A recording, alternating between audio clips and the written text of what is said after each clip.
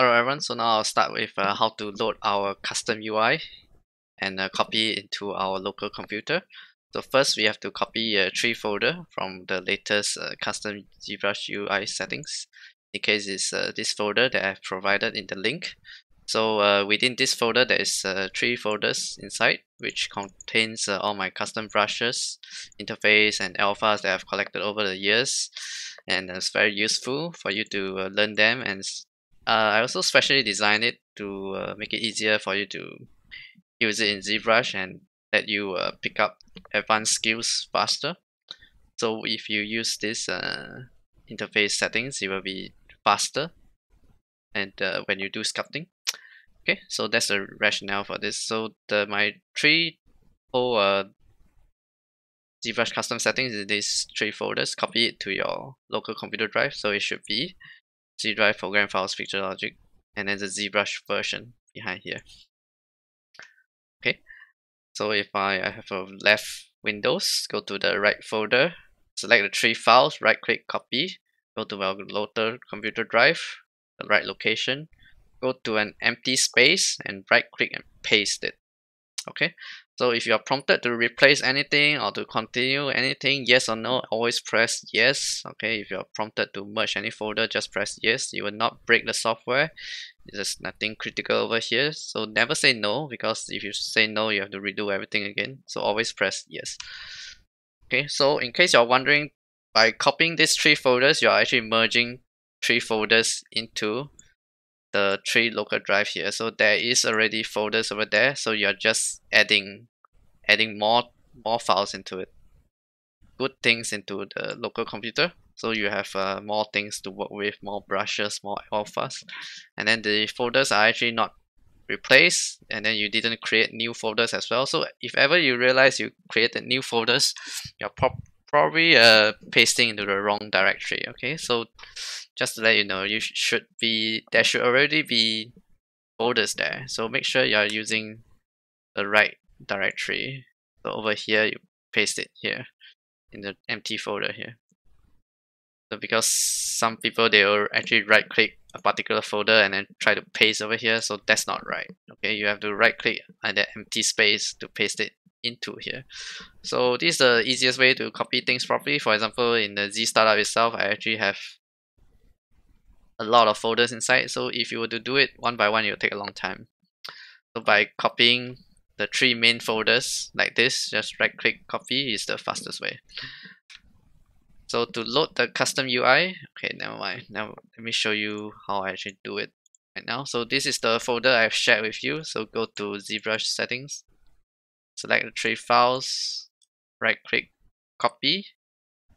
So in the another Windows Explorer, browse to the right directory, C drive, program files, picture logic, ZBrush 2020, right click, paste it in. And then now you actually ask me if I want to replace it, because I've actually done this before. But on your fresh computer, you shouldn't need to replace any. But if ever you have done this before or something, just say yes, okay? Because I may have updated files or you may have done this before. You want to make sure you're doing this correctly. So just make sure you press yes. Okay, now our ZBrush shouldn't be open, or if you have it open before, close it. We want to start a fresh ZBrush 2020 so that we'll be able to let it load our custom interface and all the cool stuff properly. So later when we have how we load the custom UI is that we'll go to preference, configurations, and then we press load UI. Then we'll browse to the folder again, which is the folder where we paste the files on our local drive. But we'll go one step further into Z startup, double click into Z startup, double click into user interface layouts. Double click into user interface layout, you will find a layout.cfg file with my name, and you just double click it or you press open by selecting it. So once you've done that, you will see that your interface color is changed to blue color now. It will look like this. And then you just need to go to preference, config, and you press store config. What you will do is that every time you open the ZBrush settings, it will be saved as this brew interface right here. Now I'll show you. Okay, press off my lightbox for now. Preference, config, load UI, Z startup, user interface layouts, load my configuration file, open. Everything is blue, is cool. Now we'll just store it so that it will be on our interface every single time. Preference, config, store config. Okay, it's now stored already. Now we need to add in our hotkeys. So go to Preference, Hotkeys, load hotkeys. Preference, hotkeys, load hotkeys. So it's the same thing. We go to startup. So we need to go up one folder here because just now we went to user interface layout folder.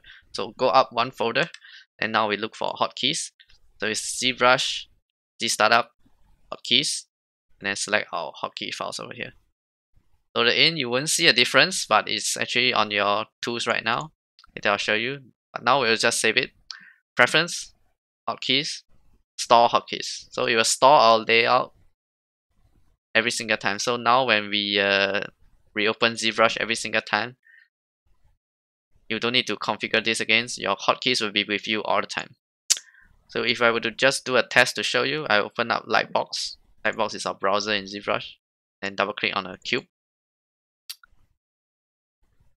So by pressing the numbers on my keyboard, number 1 for create view up. So here you'll see our brush changing. So this is where we access all the brush. Our brush is here. But by having them on my shortcut, I can call them out very easily without pressing any buttons, just my number buttons on my keyboard. Number 1, create view up. Number 2, edge polish. Number 3, inflate. Number 4, snake hook. Number 5, M standard. Number 6, off crack.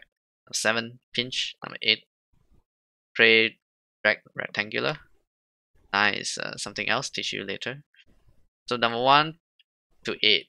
Okay, you should be able to just switch between your numbers on your keyboard, not the number pad, the numbers on your normal keyboard near the left side. Okay, you'll be able to switch between these brushes really quickly. And then that means the hotkeys are working. And I can also see my interface is working. So let me talk a little bit about my interface over here. Okay, my interface, this is the newly added interface. And the green color ones are the added ones. So this is, you can say that it's created by Alfred, so it's not default.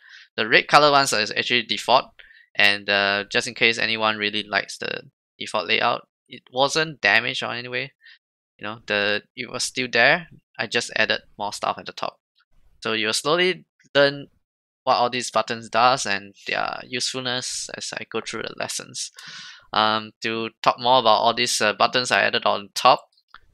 So you will be able to tell where these buttons come from by looking at this chart over here.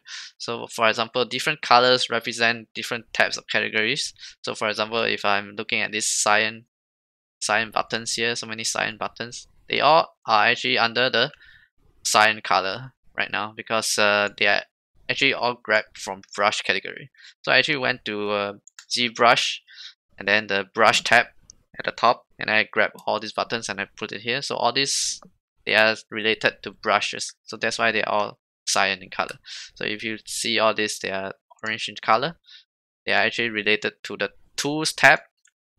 If you see something blue color, they're actually related to the stroke tab. So you can tell where the default location are for all these buttons here, and you can actually go back here to backtrack to see where you can find the default location if you are more interested in the default location. So to load the custom hotkeys, just now as I mentioned, number 1 key to number 8 key, you can call it up all over here. And then I think I'll explain it more the next video, next time. By having these hotkeys now, it will speed up our hotkeys a lot because all of their settings are all different.